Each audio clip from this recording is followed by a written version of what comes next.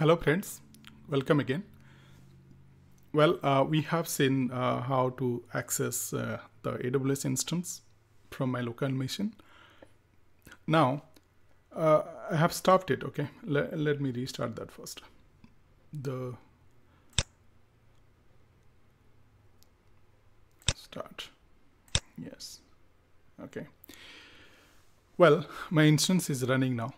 So now what I have to do is I have to go and install the Kafka broker binaries to this machine. Okay, let's see how to do that. Before going forward and installing Kafka, what I'll need is I'll need Java to be installed on that machine. So first thing is, let's go and install Java on that machine. How to do that? Let's see. So if you're restarting your VM, remember that every time you are restarting your VM, the IP address, the public IP address is going to change. So here now, if I have restarted it, you see that my public IP is now 52.40.96.22. Copy that and just update your, putty. You see that my demo instance loaded, and here you see that IP address, it has been changed. So save it, and I am going to save that as my demo Kafka broker.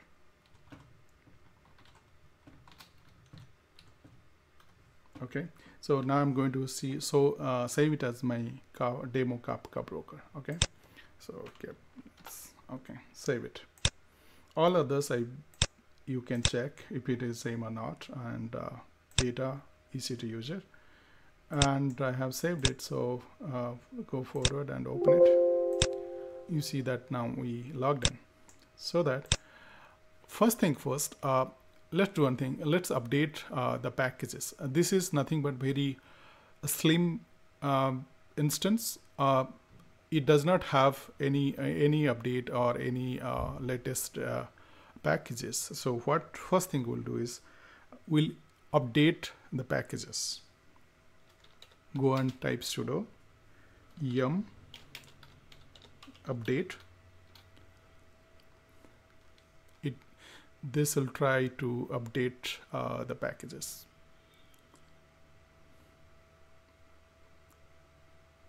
Whatever it is required. Okay, it may take some time. Press Y, or you can type directly while creating sudo yum update -y, so that you don't have to press Y again and again.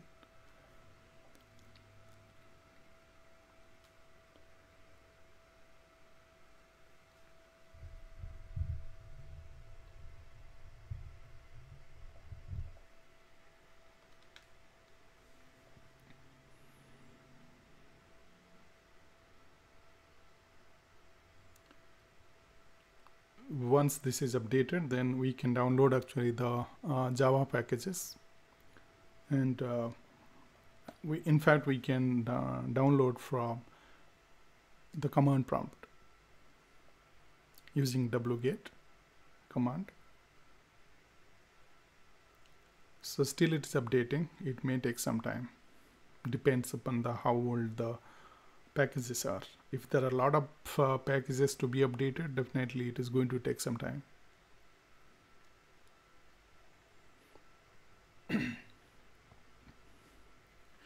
Now I have already done some of the work here. To install Java, what we'll need is we'll need the RPM directly. This is just, I'll make sure this command is available. Just copy this whole command. Control C, copied. After that, actually I can use it. So what we'll do is it will wget, it will download this particular RPM. Okay, and if you this is the way if you want to download any Java RPM, and this is the no check certificate you have to give it, so that you accept the cookies and you accept the license. Okay, that's why this is the whole command, RPM command. Okay, and still it is going on. And next, once we download the RPM, this is how we can actually install the RPM package. Sudo yum local install and the RPM, because you have downloaded. Okay. After this installation of the RPM, what we can do is we have to set again the Java home, and we can set it Java home in the .bash rc file. That's we can do. Still it is doing. So once we what we have done in the first video, we have seen how to install the Java in Windows, and we have set the Java home environment variable. The same thing we have to do with Linux. So that I'll show you how to do that. Then we have to download the Kafka binaries, the Kafka package. Okay, and that also I'm going to show. Okay, it's done. Now we have copied that. Now let's see whether wget is installed or not. It is wget not found. It's the command we are going to use. So go forward and install it for sudo yum install wget. So again, why it is now installed. Now go forward, and this is the command wget no cookies. Header is this one, and this is the RPM. Go forward and possibly there's something. Is it rightly copied?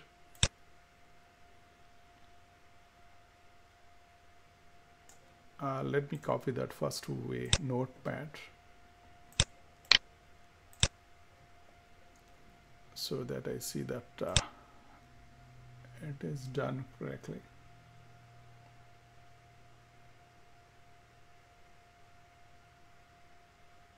Okay, a double quote has to be given. That's all. Okay. Now copy this and paste it. Now it is downloading the RPM file, Java RPM, JDK, the 60, JDK 60. Actually, you can download the latest one as well. Here, if you go to the Java JDK, Oracle JDK download, you go to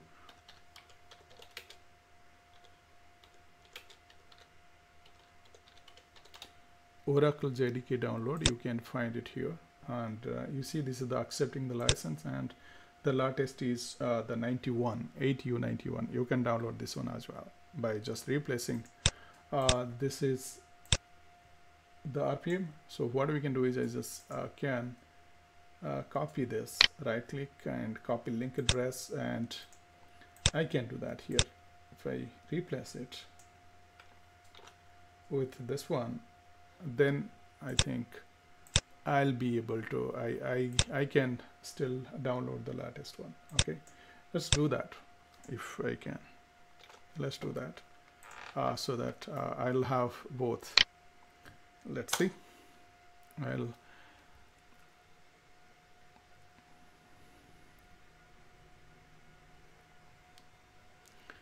Yes, now the 91, 8U91, 8 update 91.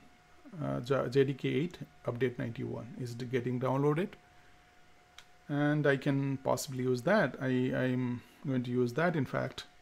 So here you see I have two RPMs. One is the exe file. Did I download the exe file? Oh, I'm sorry, I just download the Windows one. So here I have to download the x64 one. Okay, so again copy link, and you see at least we are learning how to download from the command prompt. Go forward and download it again. Okay, so I downloaded the exe, which is actually supposed to be for Windows machines, and I downloaded the first one, the RPM file. The second one I downloaded exe one, which is the update 91. Now I am going to yes, now you see that I have downloaded the 891 file. Just delete this rm. We don't need exe file. Okay, even if you can rm, to just not to be confused, delete this one as well. So we have only one left. Okay, now we have the tar.gz file, and we can update the tar minus -vf. I can jdk. Okay, this is you can use the command to get the data inside the zip file, inside the tar package. If you see that, I untarred it and I got this file. So jdk 1, right? This is the file. I got it. Okay, this is the way I can then now I can do that. Okay, I can install it, and what I did, so that now my Java home will be this folder. What I can do is I can set the Java home in my .bas rc file. Okay, that is, go to your home directory cd and ls-l. You can see this is a .bas rc file, right? Okay, update that so bas .bas rc. Here I can do that, export Java home equal to my home directory, and you can see what is that. Just to check it, what I can do is I can again run another. I can use, okay,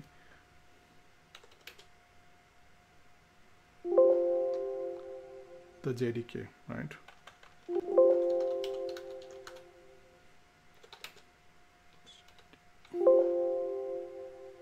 JDK1. Okay, just copy it. Okay, the home directory. Okay, this is my Java home. Now I have to change the path also. Export path equal to the value of path. I want to keep the existing path as well. This is the way we have to set the path, otherwise we'll lose the previous path. Okay, and the value of Java home, okay, the value of Java home, okay, slash bin. Okay, so this is the path I am going to set. Just now, actually we can exit once to so that the new path and Java home is going to be selected. Now if you see that, what is my export? If I echo Java home, it is set to this, and Java command not found. So that means we have echo the path.